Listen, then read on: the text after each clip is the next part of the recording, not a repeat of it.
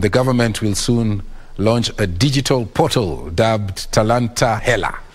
That portal will help to identify talent as well as monetize content. Youth Affairs, Sports and Arts Cabinet Secretary Ababu Namwamba says that the portal will only help curate content produced by creatives, but also guard against exploitation of stakeholders in the industry. He made the announcement at the annual National Creative Summit at the Kenya National Theatre here in Nairobi, Kenya. The forum brought together creatives as well as stakeholders from across the country. Recently, the Kenya Copyright Board, KEKOBO, revoked licenses for 3 collective management organizations for non-compliance to licensing conditions, specifically breach of administrative cost and limit, and also diversion of royalties.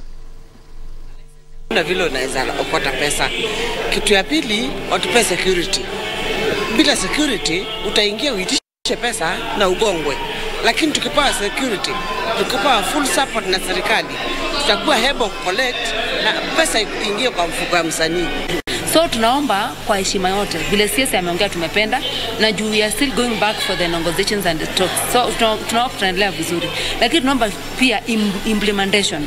Unapata tunaongea wa Kenya lakini we don't implement. We need the implementations with immediate effect. Wasanii wanataka pesa mfukoni, so that's the most important thing. So hatuna agenda kubwa, sisi our job is to correct and dispute. Simple as that. And that's the spirit. And what we are not talking about putting money in your pockets from anywhere else. We are talking about finding the money that is due to you and routing that money to your pocket.